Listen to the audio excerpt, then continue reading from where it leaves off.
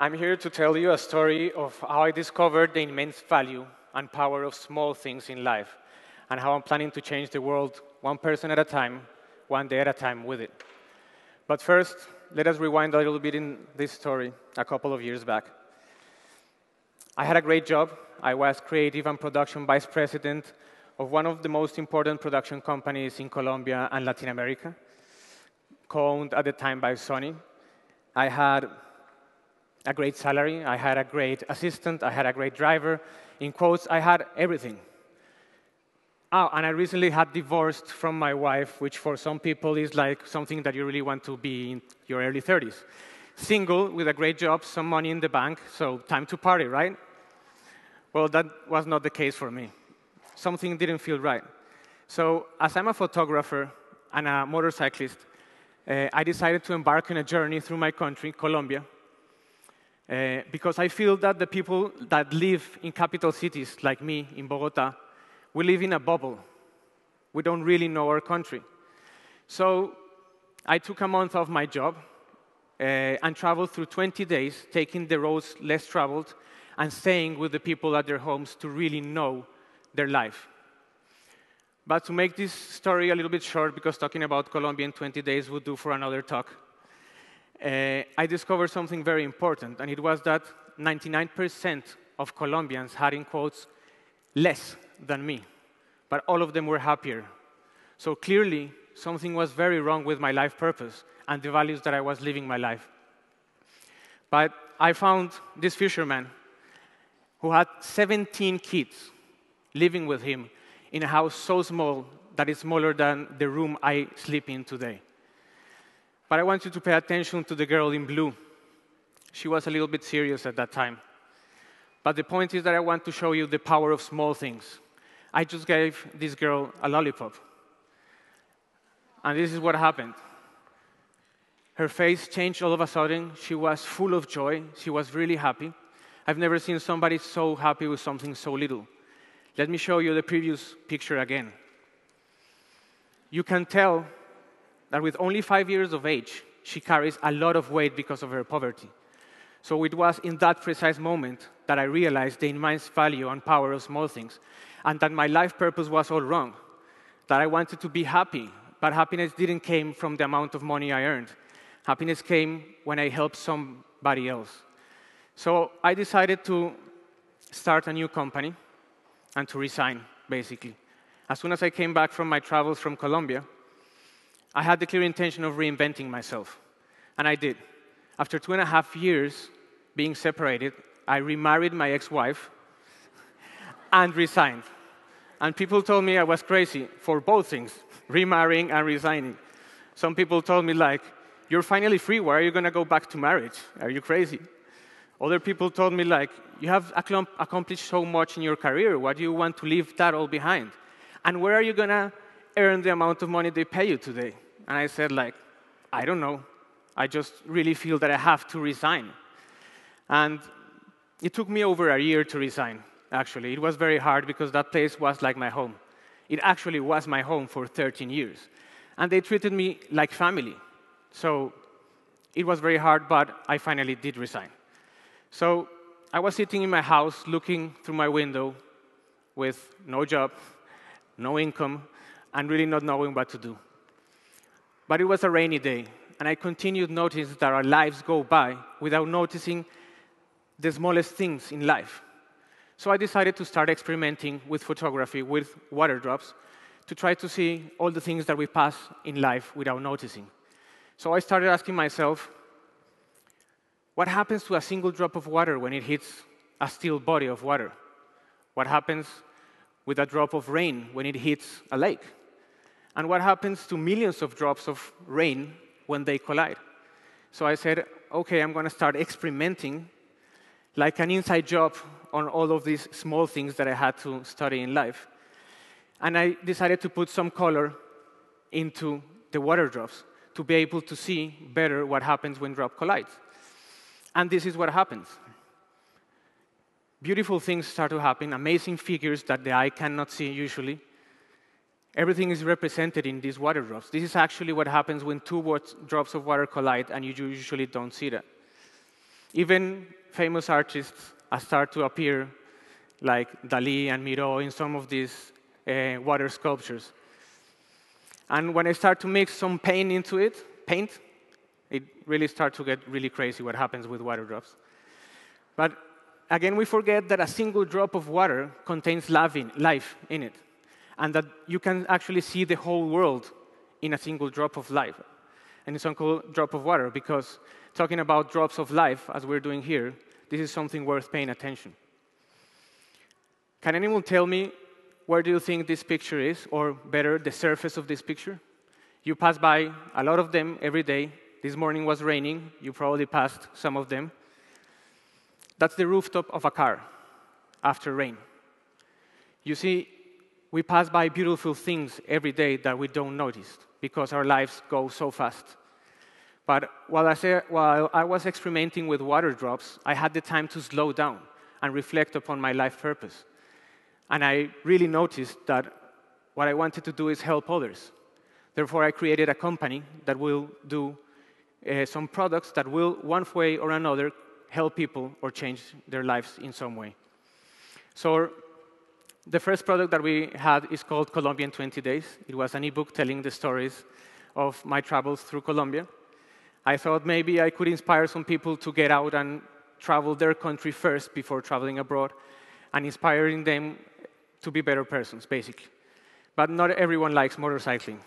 I wanted to convey a story to a larger audience. So we invented a new product, an application, that is called Write It Versus, which is basically a collaborative storytelling and creative stimulation application that will help grown-ups and kids empower them through creativity.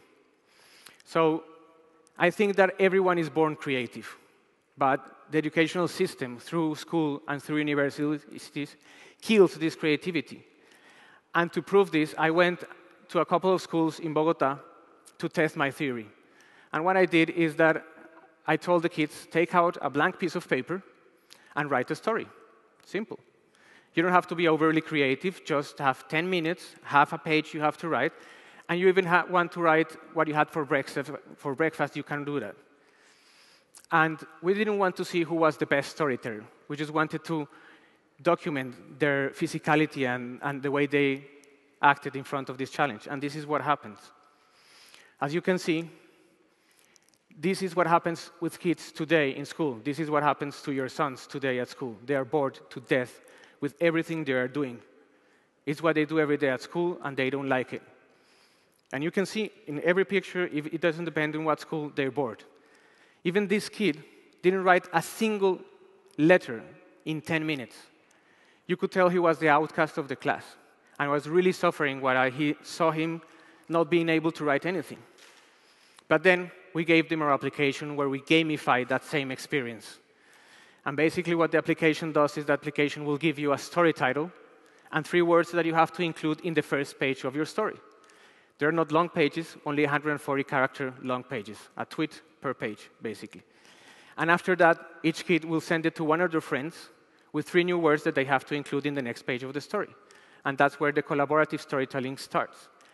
And this is what happens. Look at the face of this kid and look at the face of the same kid while using the application. All of a sudden, he was happy. He was interacting with his peers. And it happened to all of them. They thought it fostered creativity. And most importantly, they were having a blast while they were learning. So we said, OK, we're in the right track now, right? All of a sudden, it was again like the candy to the little girl.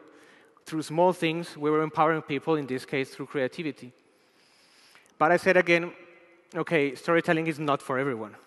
I wanted something more universal, something that everyone could relate to, something more inspirational or even simpler. But before I tell you about this, I want to do an exercise with you. How many of you this morning woke up and said, today I will, and thought of something to be better at, or to do something better, or to inspire someone? Today I will run an extra mile. Today I will love better, more. Anybody? OK, a couple. Great. Not much. How many of you have your life purpose clear? A motto that you live by. OK, about 10. Great. And from you, which one of you could write right now, in a single page, or even in 100 characters, your life purpose? You have it that clear that you could write it right now. 5. OK, 6. Great. That's good. I want to share with you one of my personal mottos that I live by. And it's that when you have clear goals, you define your own success. Right? And that's something really, really important in life. I started asking myself, what if everyone had their life purpose clear? What if everyone had a phrase that stated their values and principles? What if everyone could inspire another human being? Or simply put a smile in a friend or a family member? I think we would all be better human beings, and probably could start changing the world. So out of a very simple concept, we created something very powerful that is called Motto Dots. It's your life purpose on a dot. It's a social network of crowd wisdom that will empower you to define your life purpose. It will inspire you and inspire others in a unique, simple, and visual way. It's a mixture of design and technology that will inspire other people, and it acts as an instrument to empower others. We started already a pilot program in Colombia with people from the base of the pyramid, and also with social entrepreneurs. And I want to share with you a couple of their mottos that they have written to empower themselves. For example, Josefina wants to make changes to positively transform the reality of the next generations. Or Carlos, who wants to do something simple as create bridges of communication. Or Camilo, he wants to illuminate the world. He's part of the Liter of Life movement that you probably heard. This policeman, Agent Salgado, he wants to serve his community to give peace and love to his family. The Borja family, they want to serve their community with respect, or even never stop dreaming.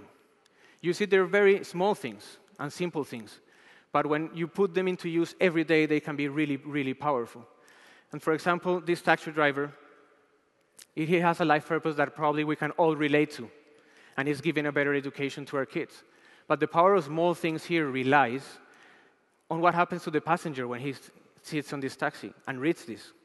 He will probably think better of that man driving. He will probably have a smile on his face, and we could probably change his day. So, something so small can have so much inside when you really look into it. Something so simple as a candy can change the day of someone.